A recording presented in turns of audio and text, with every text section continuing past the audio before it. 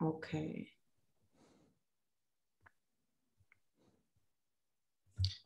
Okay.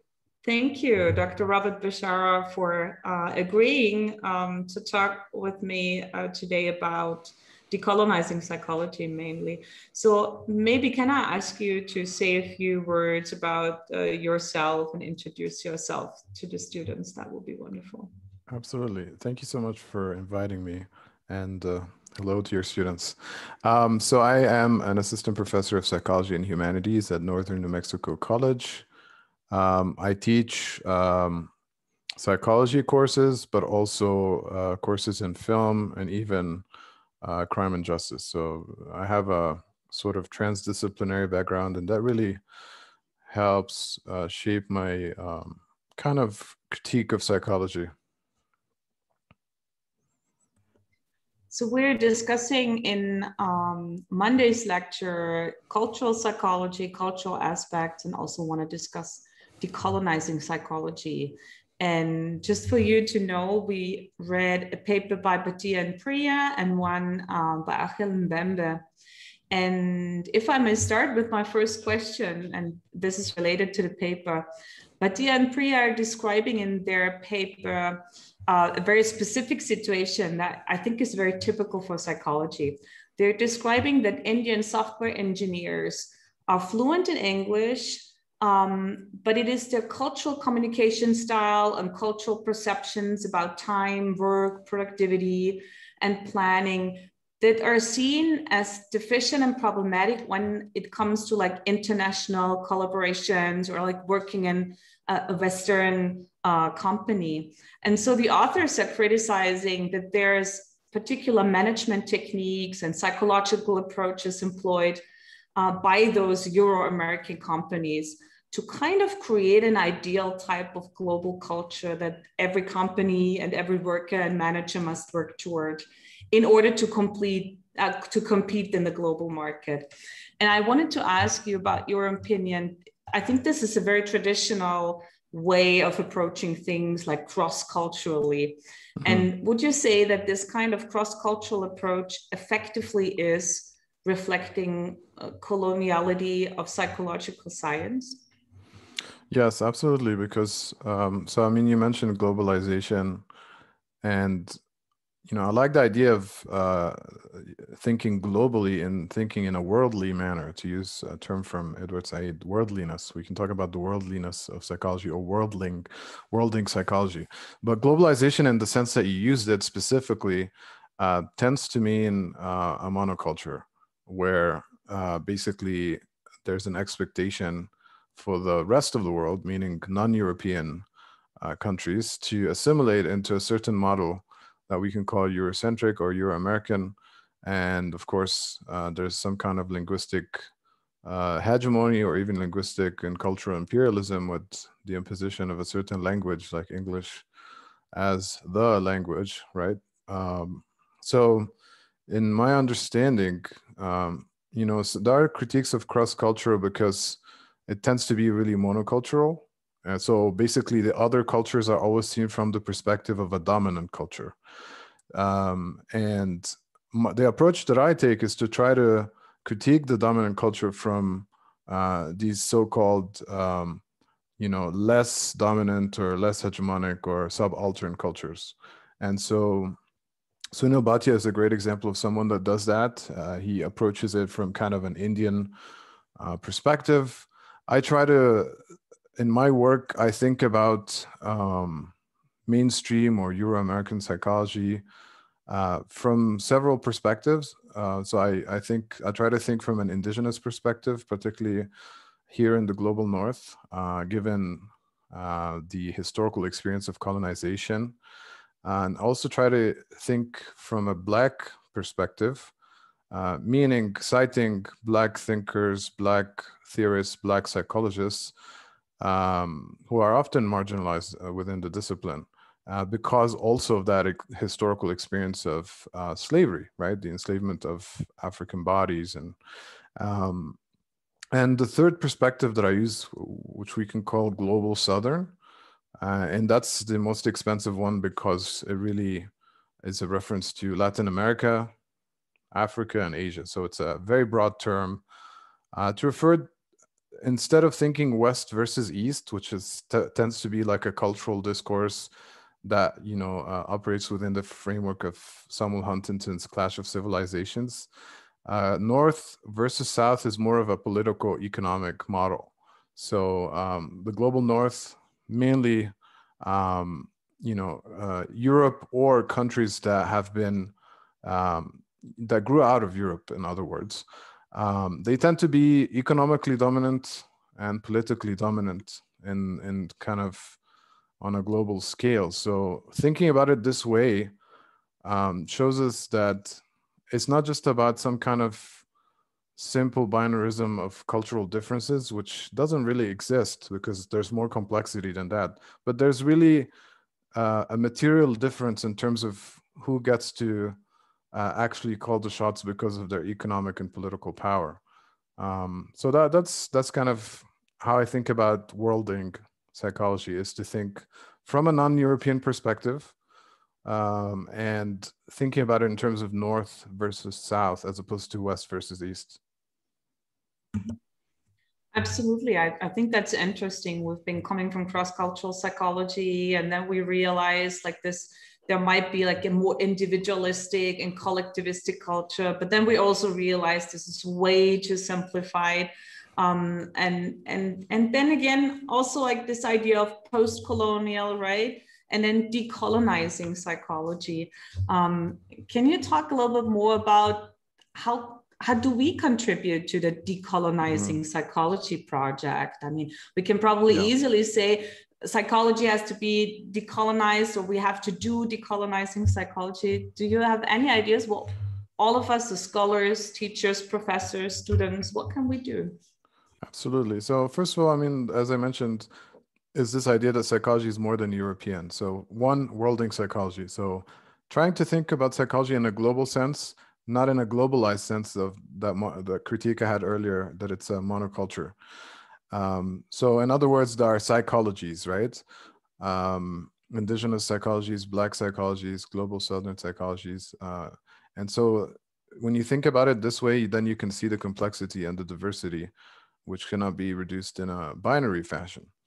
And then the other thing is to think about psychologists themselves. So as you know very well, as someone that teaches this, since the birth of the discipline in the late 19th century, up till the 1970s, with few exceptions, most psychologists have been white, bourgeois, and also male. And most of the subjects or human participants were also the same. Right? So women in general were excluded, non-whites were excluded, and of course, the working class were excluded. So that's, I mean, that's just a fact of history. Not mentioning all the unethical issues with, some of the so-called classic studies that we teach in social psychology or what have you. So that means that we have to, this has been problematized mainly since the 70s, but I think there's still much more work that needs to be done about centering non-white, female, and working class, middle class voices in psychology. So that's another thing you can think about. And it's so important because the students who, do not belong in that very small category of white, male, bourgeois, do not see themselves in these texts. So, I mean, you teach in Egypt, and so there's this kind of cognitive dissonance, to use the concept from psychology, right? So there's an assumption that the teachings of psychology are universal, but they're really provincial. And then there's this kind of universalizing tendency from the provincial setting. So we have to be more humble and, claim that if you're studying that specific group, then your findings apply to that group and they don't apply to every single human being in the world. And that's fine.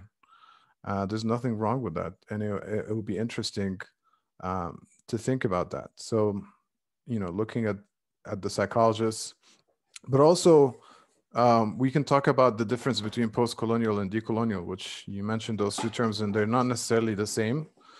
So post kind of implies a temporality, right? Something that's after colonialism. And it tends to specifically refer to that movement after the Second World War, where you had the decolonization of Africa and Asia. So many countries that were, for the most part, under British colonialism, including Egypt, right? Fought to become independent republics, right? Now, whether they were able to decolonize themselves or not, that's a different question. But post-coloniality refers to that temporality, but it doesn't necessarily refer to a project of liberation. So the decolonial project is a project of liberation. So it's an ongoing process because obviously we're not there yet. There's still oppression, there's still suffering in the world. And the decolonial project is about centering especially the voices of those who are oppressed and those who suffer the most, and trying to understand psychology from that perspective. Thanks for mentioning that. We're actually realizing a lot in our discussions when we discuss one of those westernized concepts, that they don't necessarily apply to communities in Upper Egypt, communities elsewhere, but also within our communities. So sometimes we ask ourselves, what are those good old European, Euro-American psychological theories good for, right? So why do we learn them, like those traditional psychological concepts? Or maybe asked differently, how should one teach an intro to psychology course today or in the future? That's a great question. And the way I argue, I mean, I don't know, you talked about assigning part of my book, A Critical Introduction to Psychology. And in there, I talk about how that course should be called really Introduction to European Psychology. It's never called that. So the implication of calling it Introduction to Psychology is that we're talking about something that's a universal science. So now, this of course, is big psychology, right? Big P, capital P, psychology. And of course, as you very well know, as someone from Austria, that psychology has its roots in Germany specifically. So there's that Germanic tradition. And so it comes out of a specific context. It's a specific location. It didn't come out of Italy. It didn't come out of France, right? And it also comes out in the late 19th century to distinguish itself from philosophy and to try to align itself with especially the natural sciences like physics, biology, and chemistry. So there's kind of a complicated relationship with philosophy there that we also have to talk about, right? And this whole complex of trying to identify with the natural sciences, but never being seen as equally important or equally scientific or equally objective. So that's kind of like the struggle of psychologists for the longest time. And they're always trying to prove themselves through the methods and saying, well, we're following the scientific method and we're doing experiments and all of that. And as you know very well from the history of the discipline, most of the time that doesn't work. Some of the most famous studies like Milgram or Zimbardo are also some of the most unethical studies because we're dealing with human participants and we're not just dealing with objects. We're not dealing with chemical compounds or inanimate nature. We're dealing, psychologists are humans who are studying humans, and they're trying to isolate those humans from their social context and trying to understand them, and it doesn't work, right? And oftentimes it can be very damaging. So to go back to your question, I think there's something that comes out of the German tradition. Actually, there's kind of a bifurcation because you have the natural scientific approach, which tends to be credited to Wilhelm Wundt because of the founding of the first experimental lab.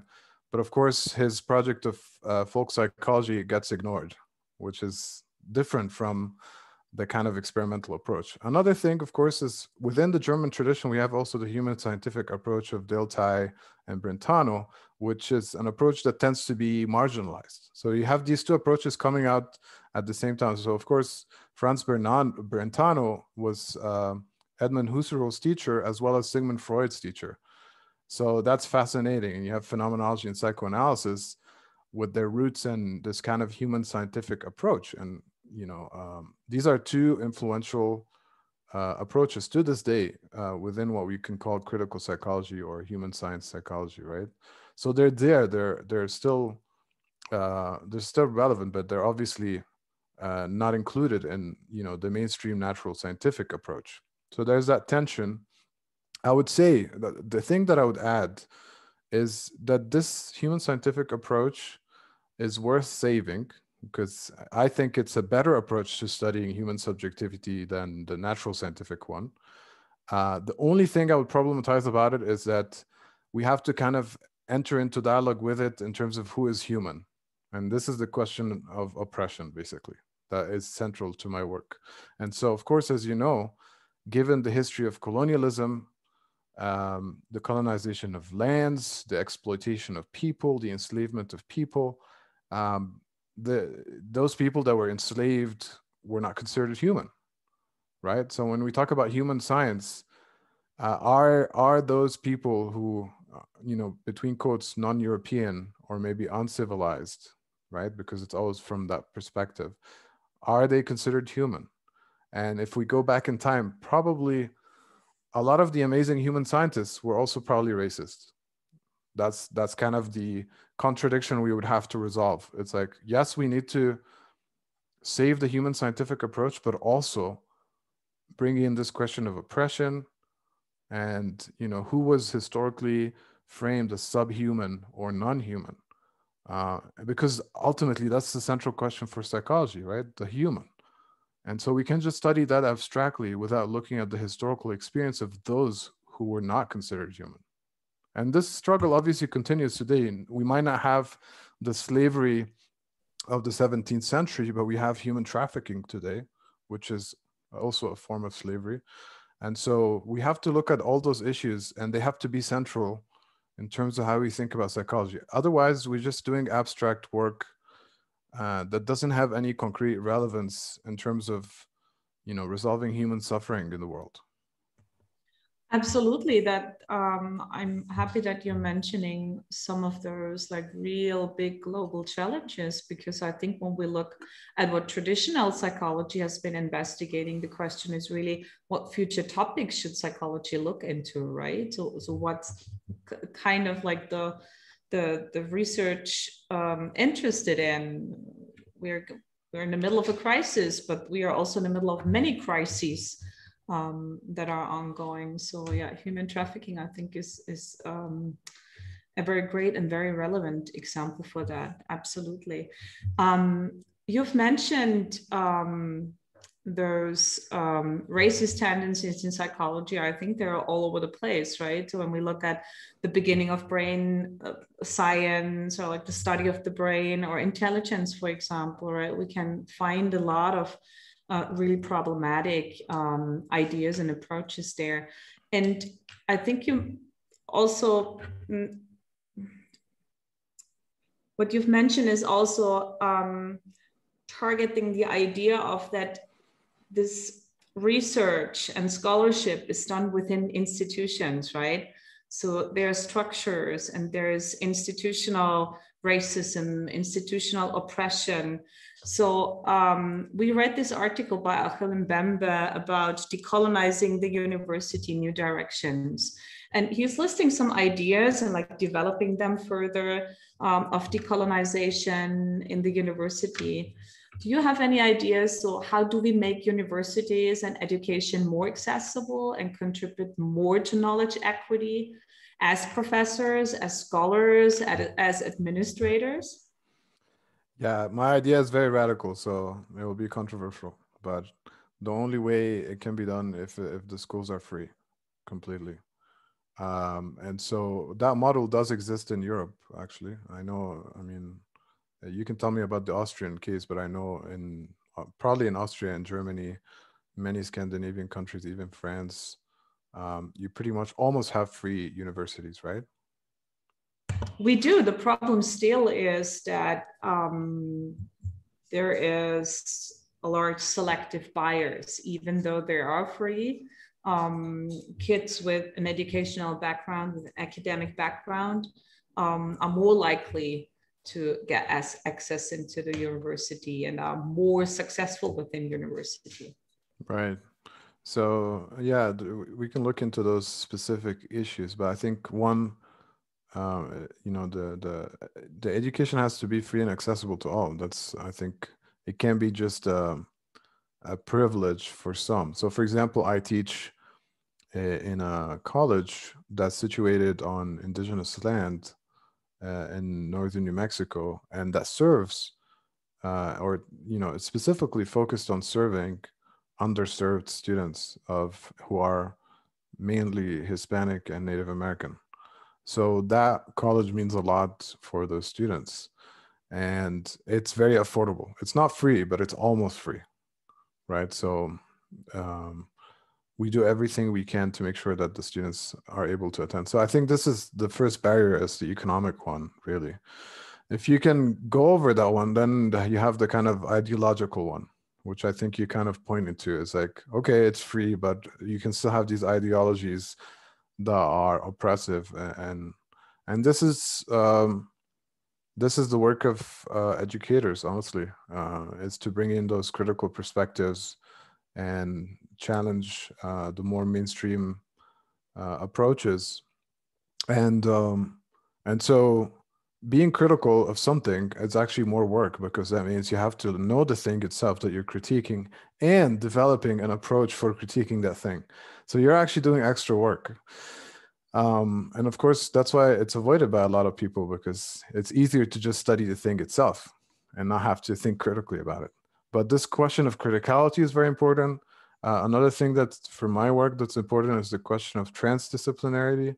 So one of the things I appreciate about my department is that it's not a psychology department. I actually work in a humanities and social sciences department, which means that there's psychology, that we teach psychology, we teach crime and justice, we teach humanities. And so we have different things that we teach. And of course, we come from different disciplines. And so we have to sit together in a meeting and talk. And I think that's good to avoid this question of monoculture that we talked about in the beginning. How do you avoid it? Transdisciplinarity is how you do it. And so another thing that's important, especially in terms of psychology, because of its historical roots in philosophy, is to always think about psychology in relation to philosophy, theory, and history. So those are like three important tools. If you just think psychology, natural scientific attitude, and trying to align it with chemistry, biology, and physics, it doesn't work, because we have a strong historical tradition that goes back to philosophy. It's just that philosophers didn't think about it as mind. They thought about psyche, but for them, psyche was soul or spirit or breath of life. This understanding of psyche as mind is a very recent one. And so we shouldn't shy away from perhaps other understandings of psyche that could actually align very much with indigenous approaches, or even Black or global Southern approaches, right? So this question of the soul or the spirit, I know psychologists will look down upon that as non-scientific, but it's still relevant for a lot of people. So why should we shy away from this question when it matters, especially in a context like Egypt, which I'm sure a lot of people, that question of spirituality is still an important one. So absolutely. And I think like in an applied field, this is, I think, very much reflected in community psychology, right? Like we go work in a community, and then we first of all work with ideas and concepts that are there and not that we bring from the books. Maybe as a last question, sometimes you a little bit mentioned that sometimes it's quite exhausting to criticize all those concepts. And then also, it's also sometimes frustrating to realize this doesn't really work. This is flawed. Those experiments are flawed. It's not only about the replication crisis. The idea of the experiment might not be the best one. What makes you still like, what still gives you agency as a critical psychologist with all the criticizing? What makes you still like being able to work with something and to look for new approaches? Well, I think I reject this, you know, it's all how we understand the discipline itself. So if you understand the development of the discipline as just a question of progress, so that basically every new perspective negates the one before it and it's the better one. So you go from psychoanalysis to behaviorism, you know, to the cognitive one, to neuroscience. And so neuroscience is the best one, and that's the one we should adopt, right? I don't ascribe to that because, as you well know, yeah, the technologies that we have today in terms of fMRIs, and all the kind of technologies for scanning the body or the brain didn't exist in the 19th century or early 20th century, but that thinking about that kind of neuroscientific thinking existed though. So it's not a new thing, right? Even Freud himself, you know, the founder of psychoanalysis, was trained as a neurologist, right? So the thing that appeals to me is kind of, again, thinking philosophically, thinking theoretically, thinking historically, and looking at the discipline's interesting achievements that are seen from today's perspective as things of the past. So for example, psychoanalysis as the first kind of one of the first dominant approaches. It's not the first one because obviously there's, you know, functionalism and structuralism before that, but they, you know, psychoanalysis became this major force within psychology early in the 20th century. And then now it's seen from a mainstream perspective as outdated or something like that. Even though, curiously, if you look at the cognitive psychologists, they use a lot of ideas from psychoanalysis, but they don't like to credit Freud or the other psychoanalysts. So they talk about the cognitive unconscious and things like that, right? Well, where did you come up with that? So we have to kind of do a genealogy of ideas. So a lot of concepts we use today come from psychoanalysis. A lot of major psychologists were trained as psychoanalysts. If you look at many of the social psychologists, Erik Erikson, you look at Moscovici, you look at many of them were trained. I think even Piaget himself. So many of them. I was about to say developmental psychologists, absolutely. Right. So the influence of psychoanalysis is there. The language itself is there. But we don't actually take it seriously. So I'm someone that takes psychoanalysis seriously. That doesn't mean, of course, that psychoanalysis doesn't have issues, because, you know, if you know anything about my work, it involves a critique of psychoanalysis. But the kind of critique that I believe in is critiquing from a place of love. So I love psychoanalysis, but I think it has problems. And so my critique ultimately has the aim of improving psychoanalysis. And so that's kind of one of my main projects. That sounds great. Thank you so much, Robert. It was a pleasure to talk to you, and thanks so much for all the great answers and like giving us some thoughts to reflect and discuss in class. Yeah, thanks welcome. for doing that, and have a wonderful day. Thanks.